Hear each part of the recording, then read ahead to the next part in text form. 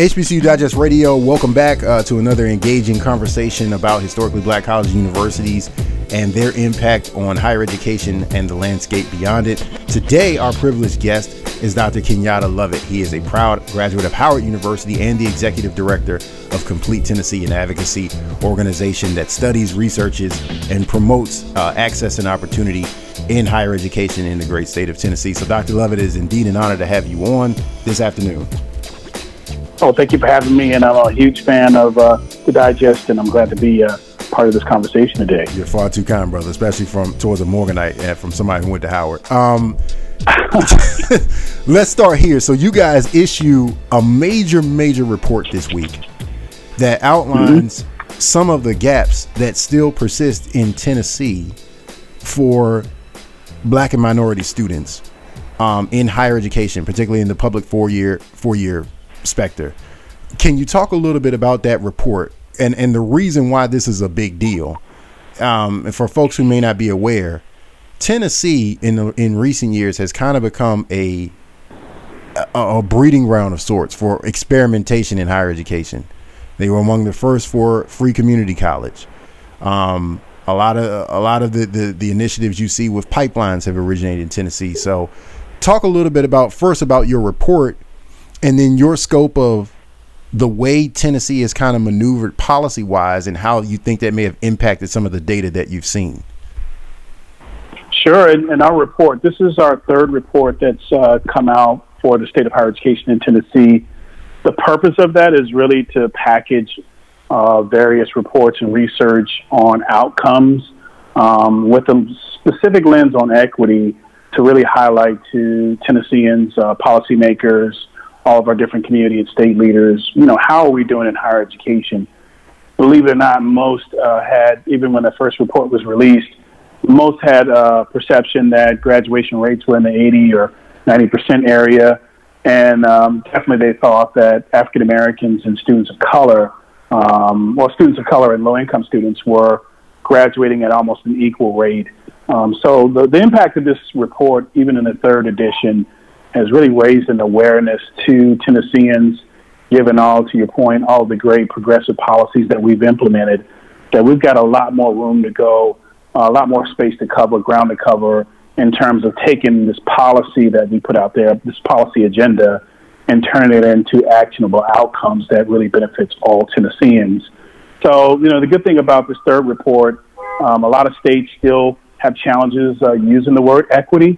From our first report, this has been a conversation, and I think a lot of people credit our organization and our work for that equity, while it might be a painful conversation, we are able to have that. And, there's some surprising anecdotal, sort of outcomes that have come from just that report and what it means to a college president, what it means to a city or a county mayor, and definitely what it means to legislators and policymakers.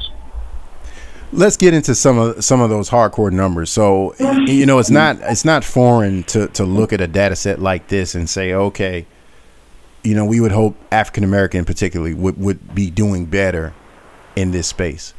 But you guys are breaking it down in terms of completion, in terms of enrollment, in terms of retention.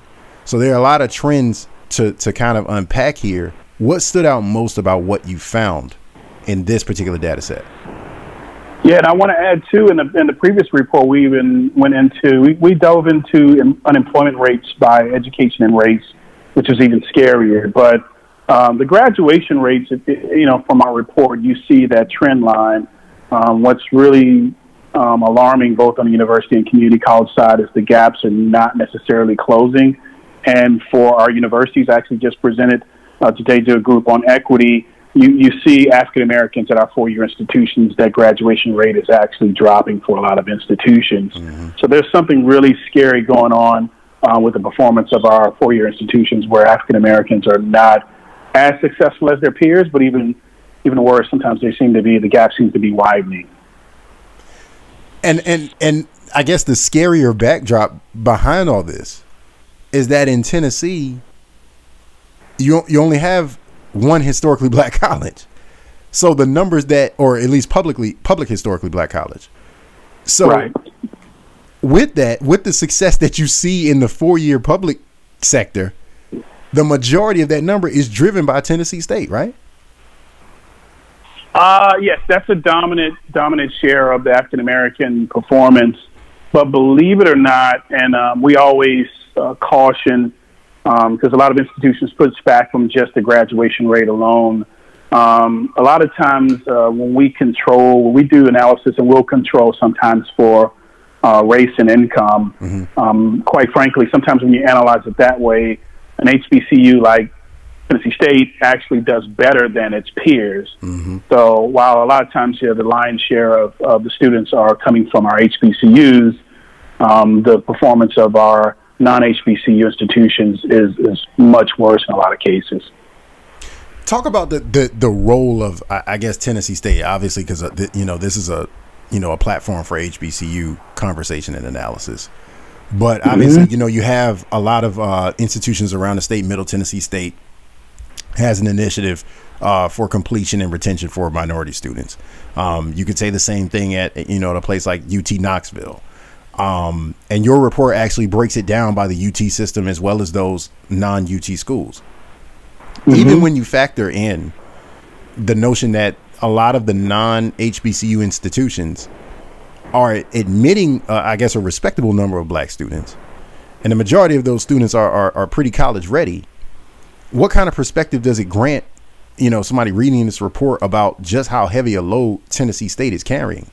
Because they're admitting a wider swath of students and seemingly doing more to get them out in 6 years.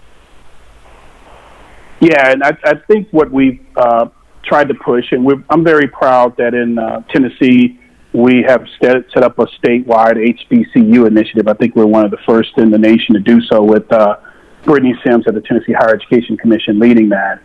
There's so many things that I think are predominantly white institutions and non-HBCU institutions can learn from HBCUs overall. One is we highlight in that report the concept of faculty diversity and having shared experiences that are leaving in the classroom in terms of student success. If you look at that report, you'll see, which is really interesting, is that Tennessee State University is extremely diverse when it comes to faculty diversity. I mean, it's not even a close comparison to their peer institutions. Right. And actually, right after our release on Tuesday, we had a talk with some higher education researchers, and we talked about what that dynamic means and what it means for higher education institutions where faculty of color don't feel like it's a welcoming place, or it's a place in which they can actually make a difference for the students that look like them, whether it's coming from first-generation backgrounds or low-income backgrounds or being of color.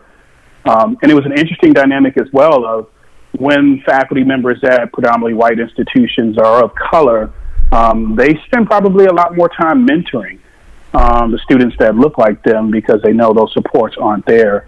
It's just sort of innate and in the system for HBCUs.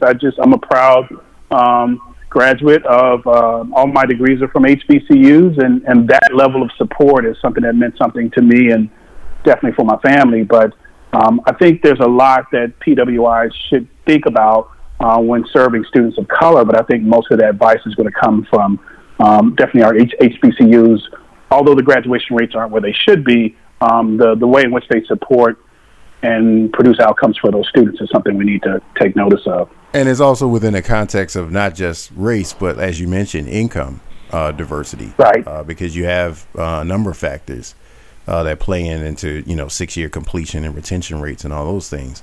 So a lot of times when you see a report like this, people kind of see the bottom line. But I would imagine as a researcher, you see it from two perspectives. So what does this mean for institutions, and what does this mean for policymaking? And how did the two meet in between to make for a more successful opportunity for all kinds of students? So along those two lines, how would you kind of break down how institutions should see the data and how lawmakers should see the data and the opportunities or the challenges in between? Well, it's important to note that for Tennessee, our public higher education institutions are funded solely on outcomes, 100% outcomes. Exactly. So this type of a report emphasizes that there's a lot more work to do. So our hope and there were a lot of college presidents that were there during the release and have responded since then.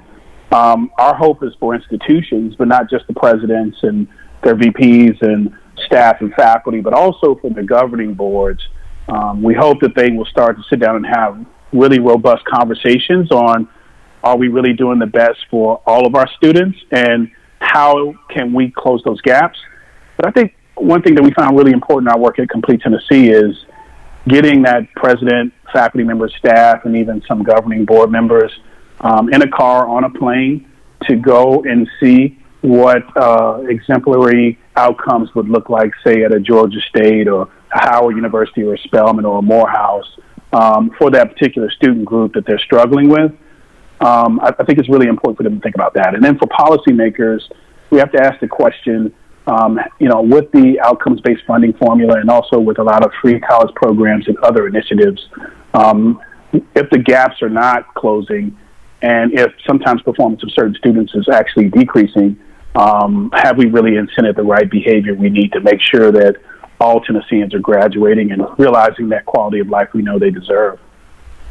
Given Tennessee's goal of having a certain amount of work-eligible adults college credentialed by a certain time, and given some of the trends that you've seen over the last 3 years, do you think Tennessee today, as we're speaking now, is in a better position to achieve its goals and to include Black and other minority communities within that goal at a respectable level, or are we further away from it? And in either case, why? Yeah, I think we're closer, and I think because the focus has been since 2010 on completion, and now again we have this conversation with equity, it has uncovered a lot of serious issues out there that smaller groups are trying to work to attack. For instance, in Nashville, while we're seeing a great economic boom in the city, there are tons of communities, mostly those low income and of color, that the unemployment rate is around 20%. And so the mayor here has embarked on a program that's going to really kind of mimic the CUNY ASAP model, understanding that free college alone doesn't really do it when you're just talking tuition, that there are other supports and wraparound services that are needed for those students who struggle when they get into college.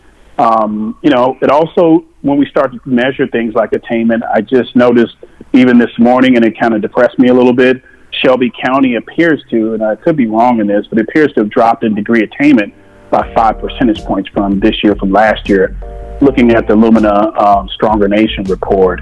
And so it then forces a conversation, and I think what's interesting is that the workforce, our employers, because they have such a strong demand for talent, are leaning into this, where before, when it was just enrollment, they weren't necessarily that engaged as they are now, of how can we make sure that all Memphians, all Nashvillians, or wherever they are, how can I get more of a support for local talent that deserves those jobs, that quality of life? How can we help them? And so I think without a completion agenda and without these programs and looking at the data to see what's working and what's not working, if we didn't have that in place, I don't think we would have the right measurements or the benchmarks to say, where do we need to go from here? And that's really part of what that report was about.